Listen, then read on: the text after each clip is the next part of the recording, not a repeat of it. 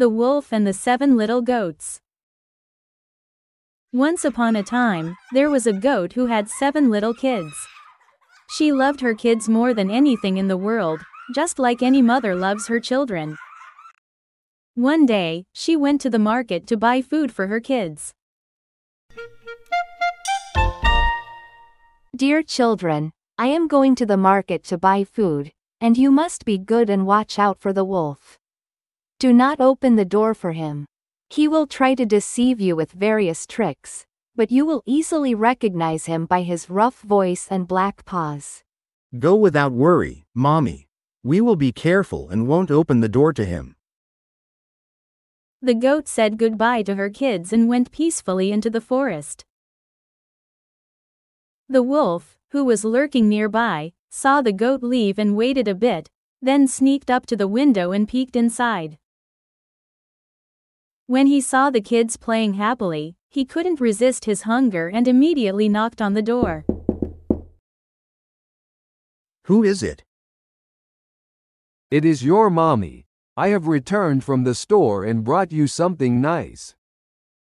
We will not open the door, you are not our mommy. Her voice is gentle and soft, and yours is rough and harsh. We know who you are the wolf. The wolf ran to the nearest shop and bought some honey to soften his voice. He returned to the goat's house and knocked on the door again. Open the door, children. Your mommy is back and has brought you something nice. Wait, remember what mother told us. First, show us your paw, and if it's white, we'll open the door. The other kids agreed with their wise brother. Slide your paw under the door so we can see, then we'll open it. The wolf made a mistake and slid his paw under the door. When the kids saw that it was black, they refused to open the door. We will not open the door, you are not our mommy. Her paw is white as snow, and yours is black. The wolf quickly devised a new trick. He went to the bakery and secretly took some flour, which he used to whiten his paws. Coming back to the house for the 3rd time, he knocked on the door. Open the door, dear children. Your mommy is back and has brought you something nice. Show us your paw. The wolf showed his paw. Seeing that it was white, the kids thought their mother had really returned and opened the door. The wolf rushed inside. When the kids realized they had been deceived, they started to run and hide. The wolf found almost all the kids and swallowed them except the youngest. Since he was already full, he didn't want to look for him further. He went outside, lay down under a tree to rest and fell asleep. Soon the mother goat returned home. Seeing the door wide open, she ran as fast as she could. The house was a mess and the goat immediately knew what had happened. She sat on a chair and started crying. Hearing their mother's crying, the youngest kid came out of the wall clock and ran to her.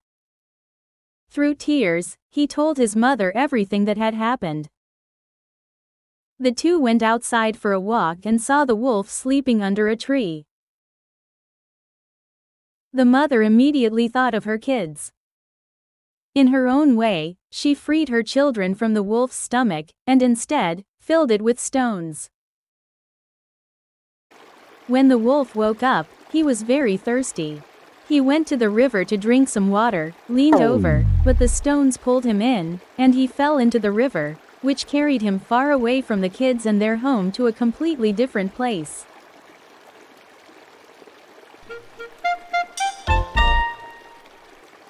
Animation: Yelena Ristek. Voices from the website, voicebooking.com. Music from the website, zapsplat.com.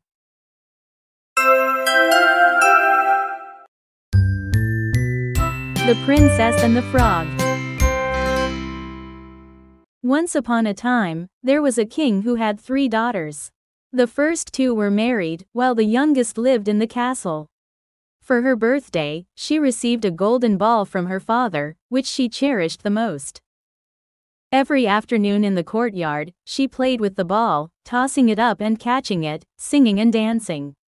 But one day, the ball didn't return to her hands. Instead, it fell, rolled, and dropped into a well. The princess looked into the well, but it was very deep, and she couldn't see the bottom. She became very sad because she lost her golden ball and started to cry.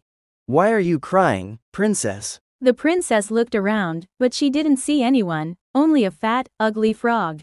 Was it you who spoke, frog? Yes, it is me. Such a beautiful girl shouldn't be sad and crying. I lost my golden ball. It fell into the well. I'll retrieve it for you, but you must promise me that you'll let me eat with you at the table for one day, eat from your plate, and sleep in your bed. I promise, just please bring me the ball. The frog jumped into the well and immediately retrieved the princess's ball. She just grabbed it and ran back to the castle, disregarding her promise. Wait, you promised me something.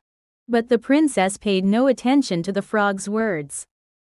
During dinner, there was a knock on the door. Who is it? The servants opened the door, and there stood the frog.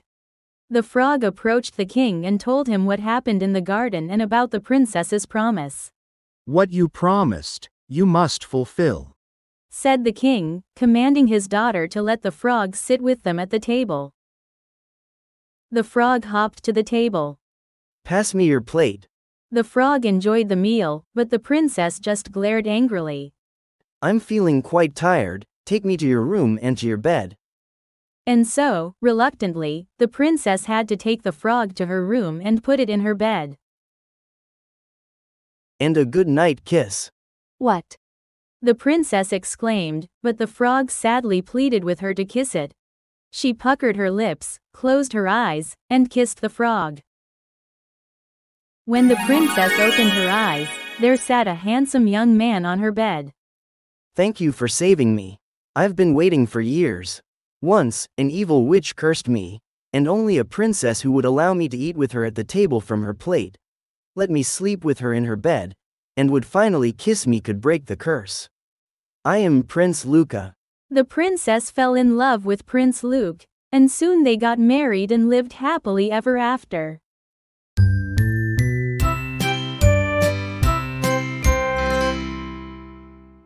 The music was taken from the website Zapsplat.